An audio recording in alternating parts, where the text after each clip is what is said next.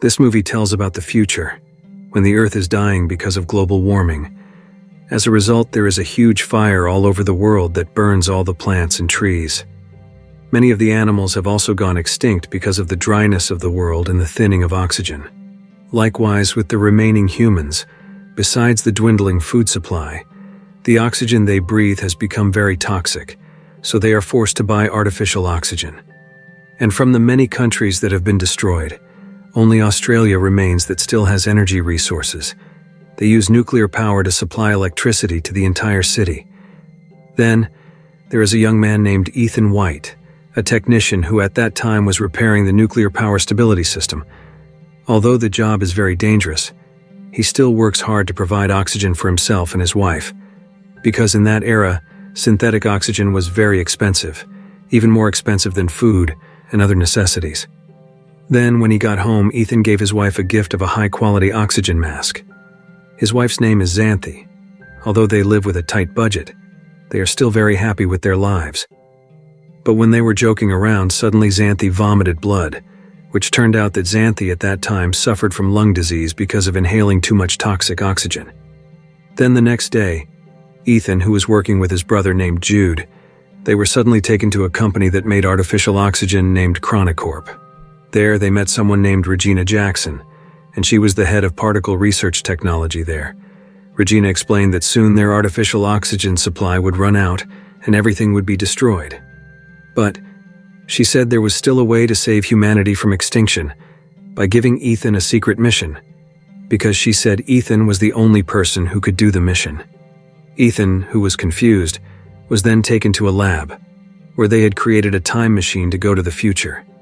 Regina explained that 20 years ago, they and Ethan's father named Richard, who was also a chief scientist there, had created the machine for the purpose of saving humanity.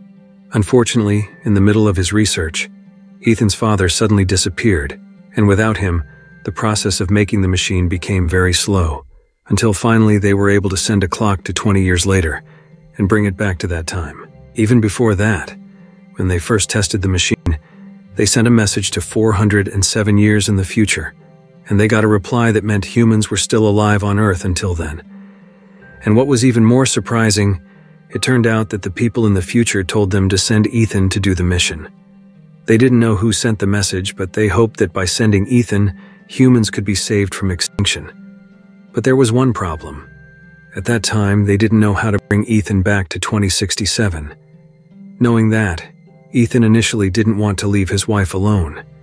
But because of Jude's suggestion, that if Ethan left, then humanity would be saved, including his wife, Ethan immediately remembered his childhood memories.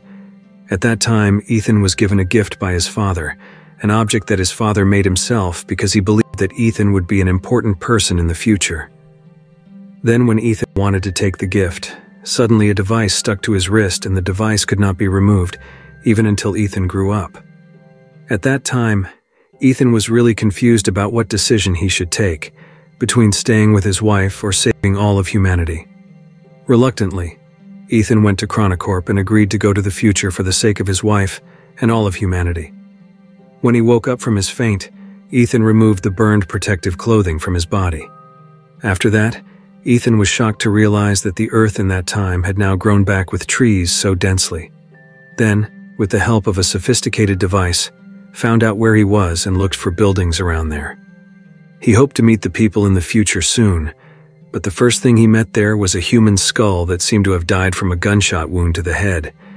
And how surprised Ethan was, it turned out that the skull was named Ethan White. Even the clothes, sophisticated cell phone, and bracelet he wore were the same. But there was only a slight difference on his bracelet. The light on the bracelet on the skull was green, while Ethan's was red.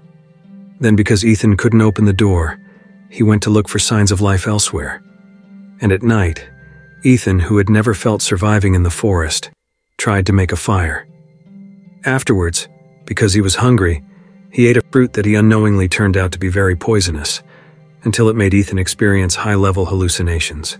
When hallucinating, Ethan saw his father's figure saying that he had to find his way home. After waking up, it turned out that the person he saw earlier was none other than Jude. Jude explained his arrival there because he knew Ethan had been poisoned. He could know that because in the clothes they wore there was a device that could reflect the heartbeat to 2067. So Jude came to the future to help Ethan. After that, Ethan showed his own skull to Jude. Jude here thought Ethan was still hallucinating. He said, how could Ethan in the middle of the forest become a skull while Ethan is still alive and there with Jude? Then, using a sophisticated cell phone, they both went to look for life there. And not long after, they found another gate. But when the door opened, there was no one there. The place looked deserted and seemed to have been abandoned for a long time. But there was something that made them confused. The computer there was still on and seemed to be waiting for Ethan's arrival. Then, after Ethan activated it, suddenly the bracelet that Ethan wore hurt his own hand. It turned out that the bracelet took a DNA sample from Ethan, so Ethan was now given full access to the place. It turned out that the place was the place of the time machine that they used to go to 400 years in that time. The place did not change at all, just a little dusty and mossy. Ethan, who was made even more confused, replayed the recording when the machine was created. Then, a hologram of Dr. Richard, aka Ethan's father, appeared. He explained that at that time they were happy with the achievement that had created a device that could change everything. But when he sent a signal to the future, he was shocked to get a reply that told him to send his own son to the future. At that time, suddenly the cooling power of the nuclear core broke, which meant that the portal to return to 2067 would not open. What was more terrifying, if within 4 hours they could not fix the damage, then the nuclear they used as a source of energy would explode and destroy everything. Quickly they went to fix the damage. Then, when they headed to the city where they used to live, it turned out that the city had now been destroyed. There were also human skulls scattered in every corner of the city. There were also skulls that still wore oxygen masks. That means humans in the past all died from lack of oxygen.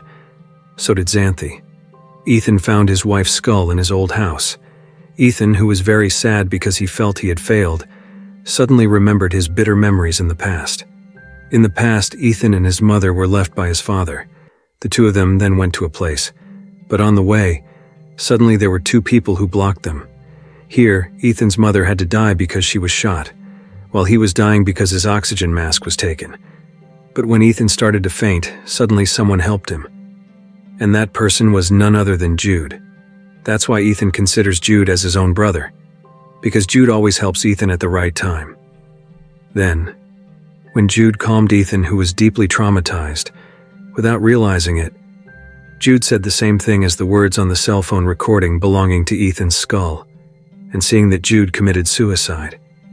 The two of them are now arguing because they are confused by everything they experience, on strange things that have never happened before. But suddenly, because they didn't have much time to fix the nuclear core, they put aside the weird thing.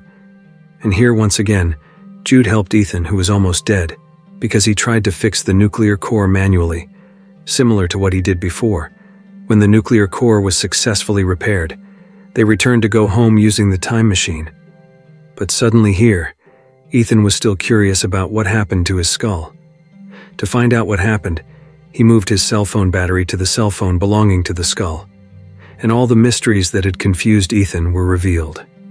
There it was seen that if Ethan returned to 2067, Jude would also kill Ethan as soon as he arrived in that year. Ethan also found the last recording from his father, who apparently had prepared a plan that everything he did was only for Ethan's life. All this time his father really loved Ethan very much. Meanwhile, the mastermind of Ethan's bad fate all this time was actually Regina's doing. In fact, Ethan's father didn't run away from responsibility and he didn't leave Ethan and his mother, because at that time, he was killed by Regina. Even after killing Ethan's father, Regina ordered Jude to be Ethan's helper and guardian, because only Ethan could activate the time machine. Now Ethan knew the truth. They are now back to fighting and blaming each other, which in the end, Jude committed suicide again. On the other hand, Regina and her chosen people at that time were waiting for the time machine to activate. They planned to run away from there to the future. But how shocked Regina was, because the time machine that had been activated was already filled with hundreds of trees and plants. It turned out that Ethan deliberately sent the trees so that humans in 2067 would not escape to the future.